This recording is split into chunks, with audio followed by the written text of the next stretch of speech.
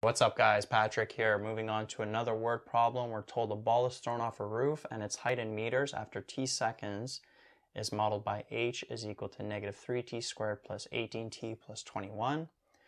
Got 3 questions to answer. So let's start off with number 1. What is the max height and when does it happen? So when does the ball reach the max height? Well, we have this function here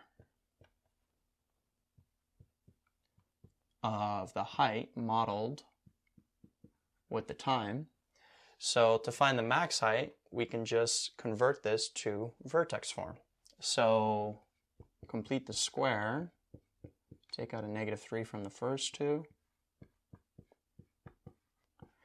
and then we would take half of negative 6, which is negative 3, square it, plus 9 minus 9. Keep the positive 21 outside. Take out the negative 9, multiply it by the negative 3,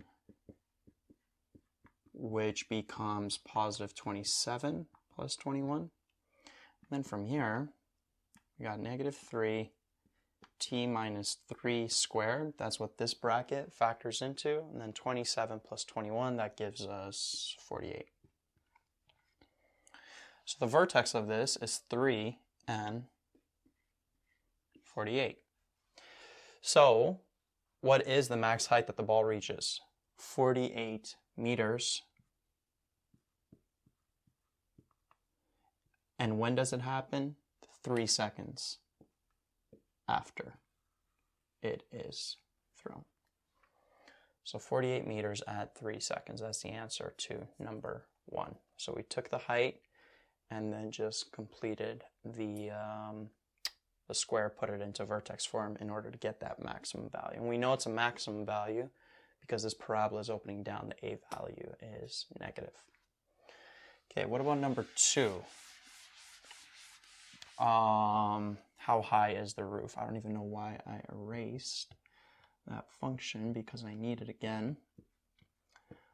Now when they're asking you how high is the roof, what they're asking for is basically here. That's when the ball is thrown off the roof, and then it's going to reach a max height, and then it's going to hit the ground. So how do we find this here? Well, notice this is time, this is height. What's the time here?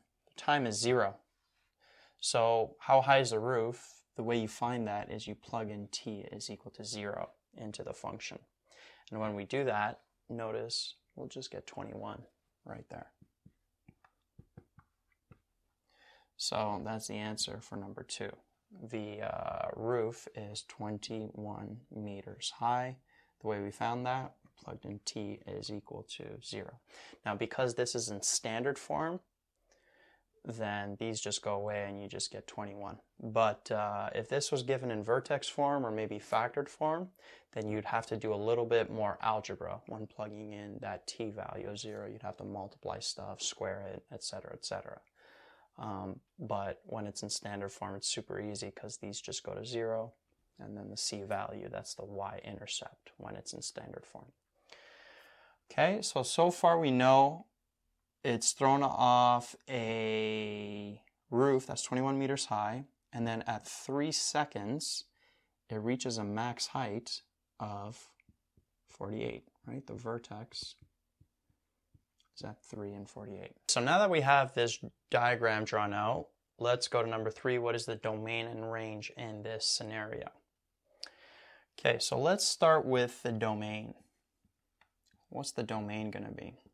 Well, this is actually pretty tricky because what we have to do is we have to find out when does the ball hit the ground. We need to find out this time here, right? Because the time is going to be between 0 seconds and that time there. Sorry, this should be t. T is an element of real numbers.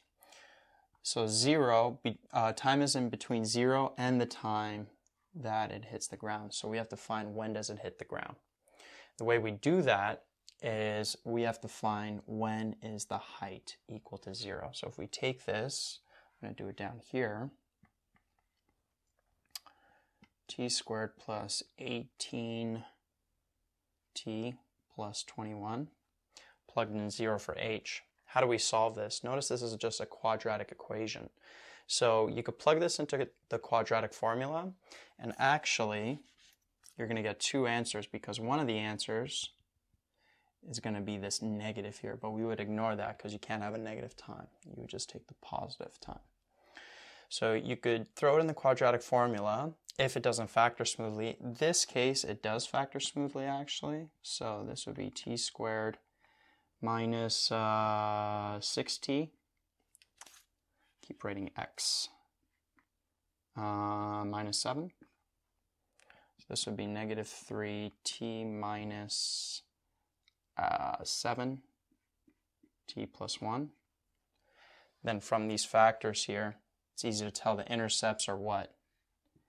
T is equal to negative 1, and then t is equal to positive 7. So this is negative 1, and this here is positive 7. But again, the negative you would just ignore. You can't have a negative time. So from the time it's thrown, the ball reaches a max height at 3 seconds of 48 meters, and then it hits the ground at 7 seconds. And it makes sense that it reaches a max height of 3 because the intercepts are negative 1 and 7. So notice that 3 is the halfway mark, right? The distance from negative 1 to 3 is 4. The distance from 3 to 7 is 4 as well. You got to be careful not to take the halfway mark between 0 and 7, because at 0 it's not an x-intercept, it's a y-intercept. Unless it's starting at the origin, then it is an x-intercept and a y-intercept. But in this case, there's no x-intercept at that t-value 0. It's at negative 1.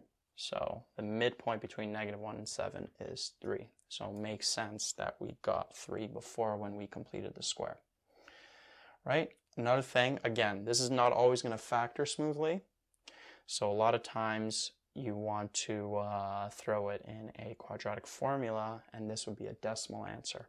Another thing is it's not always going to be given in standard form. Sometimes it'll be given in factored form or vertex form. If it's in factored form, it's nice because you already get the intercepts. If it's given in vector form, you're going to have to expand it and then put it through the quadratic formula, or factor it if it factors smoothly.